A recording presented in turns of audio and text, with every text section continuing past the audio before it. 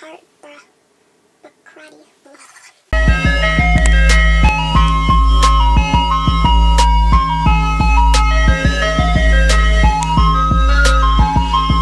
Hey guys, it's Jay and today I'm here with my May wrap up for 2019.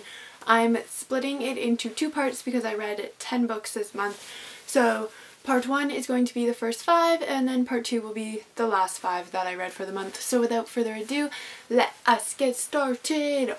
So the first book that I read is a graphic novel. It's called Vincent Book 2 Heartbreaks and Parties 101. This is by Vitor Kafagi. Like the title suggests, it is the second book in a series. I ended up giving it a 3.5 out of 5 on Goodreads, which is what I gave the first book as well. So this is based off of a comic strip that's found in a newspaper in some far off country. I want to say New Zealand, Sweden, something like that. I can't quite remember. But it follows Vincent, who is trying to navigate his love life while hanging out with his best friend Beau and other RPG playing friends. All of the characters are animals and it's just a really cute, fun, light-hearted comic strip. I just really like Vincent as a character. He's very awkward. He's in his freshman year of college. His inner dialogue is just hilarious. You can tell that he's just like this awkward little bean trying to navigate life, and it's just so much fun to read.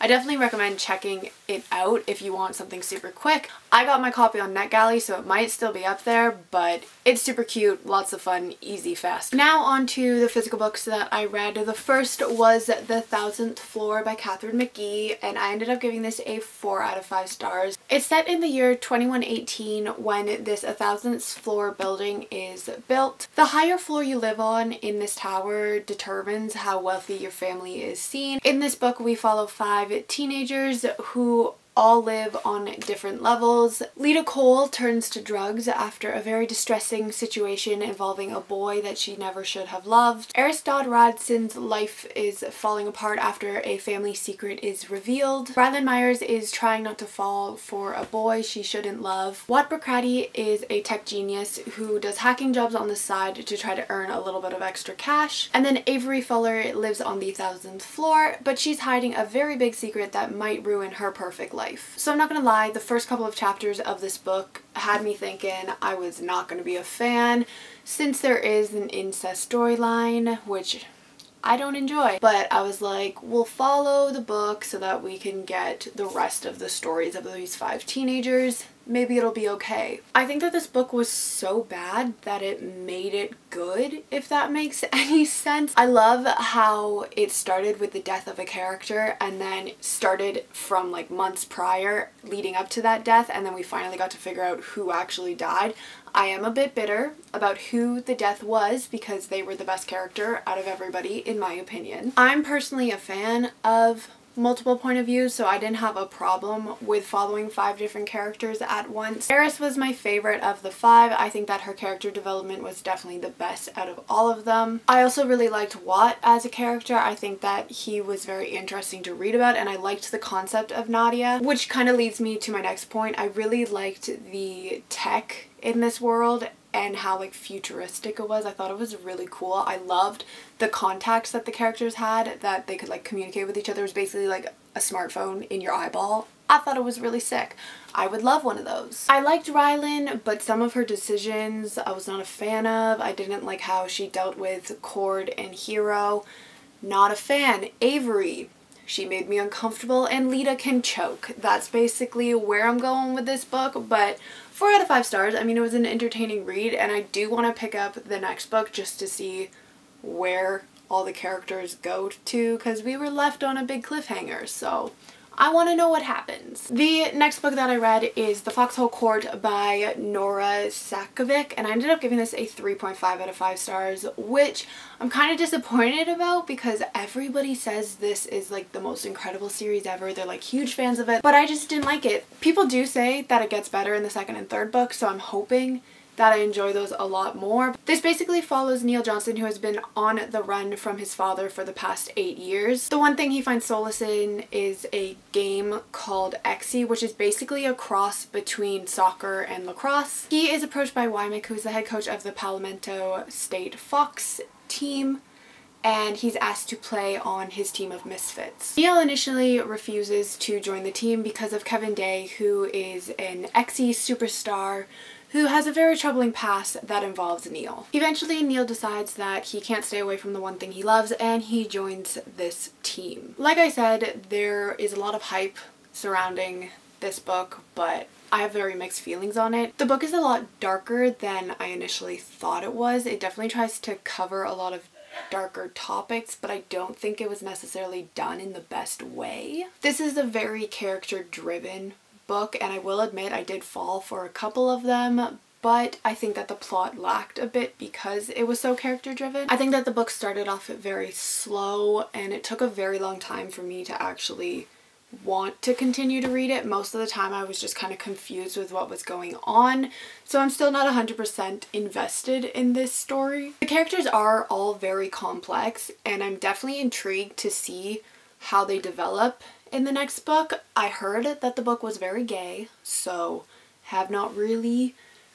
noticed that yet, but you can see little hints that it's gonna happen, so I'm excited about that. I definitely think I'll end up liking this series as it goes on, so I'm definitely gonna pick up the second book, which is on my TBR for next month, so stay tuned for that. My mom actually picked it again, obviously, but she picked that book, so we're gonna read it. The next book I really enjoyed. I gave it a 4.5 out of 5 stars. It is The Kingdom by Jess Rothenberg. This takes place in The Kingdom, which is an immersive fantasy-based theme park that guests go in order to make their most magical dreams come true. Anna is one of the 7 fantasists who are basically robotic princesses. Their sole purpose at this amusement park is to make the guests happy. One day, Anna meets one of the park employees named Owen, and she starts to feel love, which is an emotion she was not programmed to feel. So when Owen is murdered, Anna becomes the #1 suspect for this case, and a trial begins. I was a huge fan of the format of this book. It's told in both present and past timelines, but it also has a lot of mixed media. It has trial transcripts, emails, text messages, photos, video files from the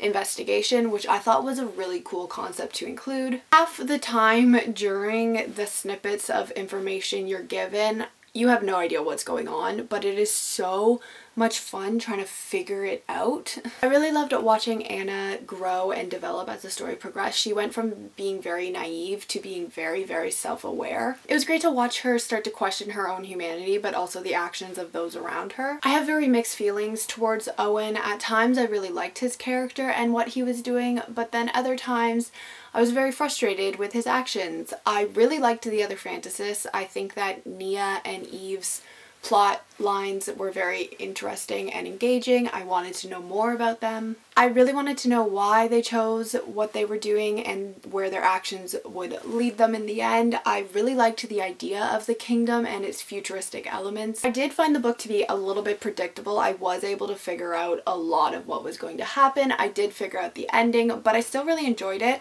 It definitely is left on a cliffhanger, but it's apparently a standalone, but I really hope that it's not a standalone and the author decides to write more in this world.